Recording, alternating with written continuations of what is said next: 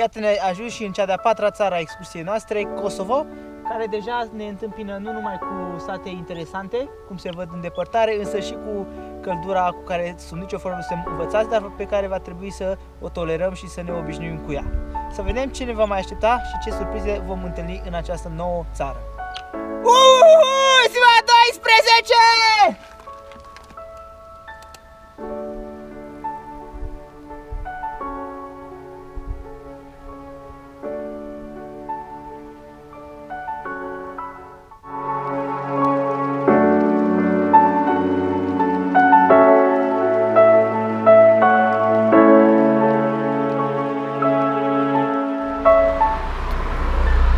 Suntem în unul din puținele locuri mai frumoase din Kosovo.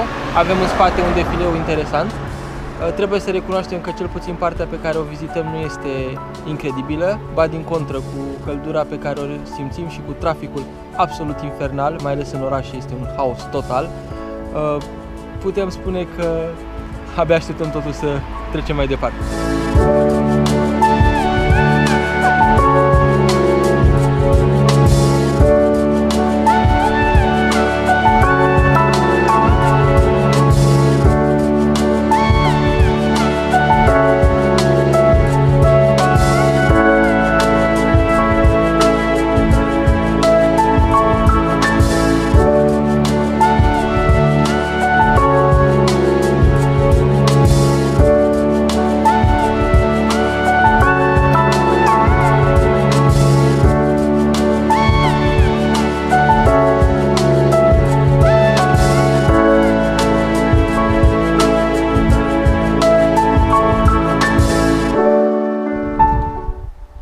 Am trecut de Prizren, ultimul oraș în Kosovo.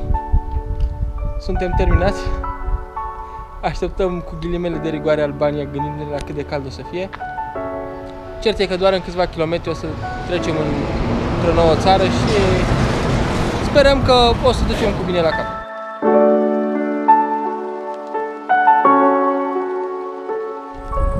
Suntem pe autostradă în Albania, tocmai ce am trecut din Kosovo. Nu știm exact unde ne îndreptăm și ce căutăm pe aici, dar deocamdată ne bucurăm de o coborâre. Evelin, ce părere ai cu privire la a doua ta vizită în Albania? Evelin nu mă aude.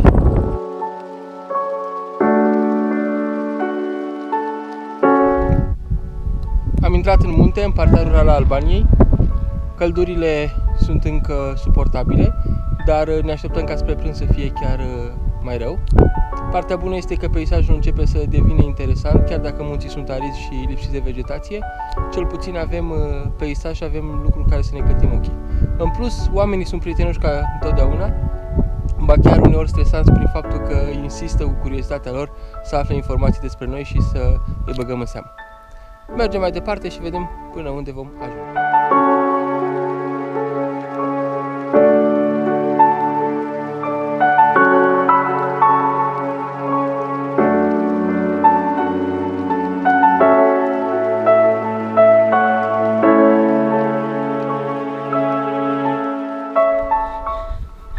Iată, ne-a ajuns și munții albanezi, munți caracterizați de o ariditate ieșită din comun, de penți foarte, foarte abrupte, care pur și simplu scot transpirația din noi și în același timp putem vedea în depărtare case aruncate pe aici și pe acolo, la care chiar nu ne putem da seama unde este drumul de acces. Căldura cruntă ne pune pe gânduri și ne batem cu gândul de a mai tăia din multele zile pe care ne-am propus să le petrecem în Albania.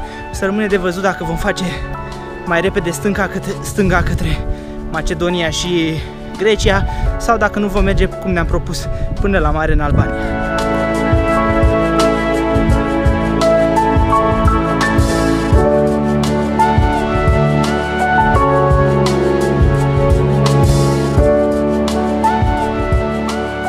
Ziua de azi, cel puțin, cu atât de multe urcări abrupte și coborâri la fel de abrupte, pur și simplu ne-a dărâmat.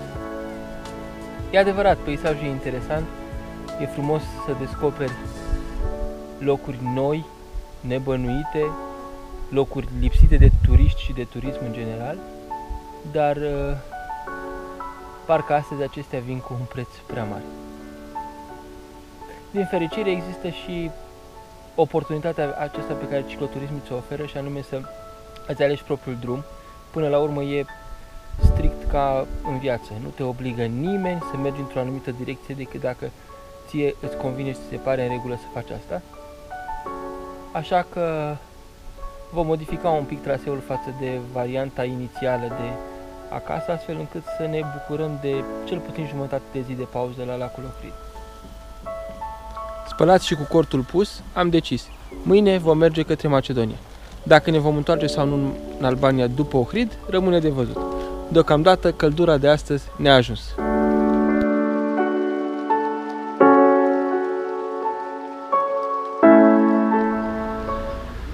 Am ajuns la granița cu Macedonia, e o dimineață plăcută, însă acest lucru nu ne face să ne răzgândim.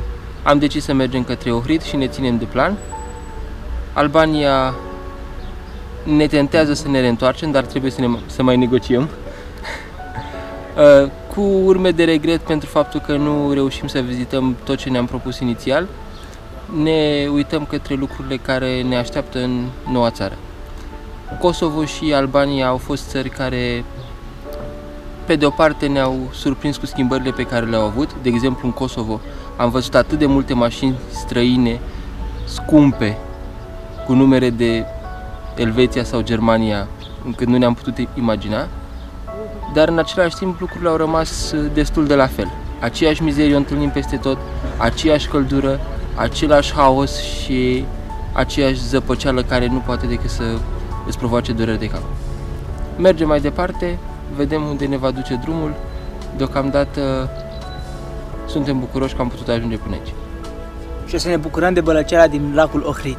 Stai să vedem!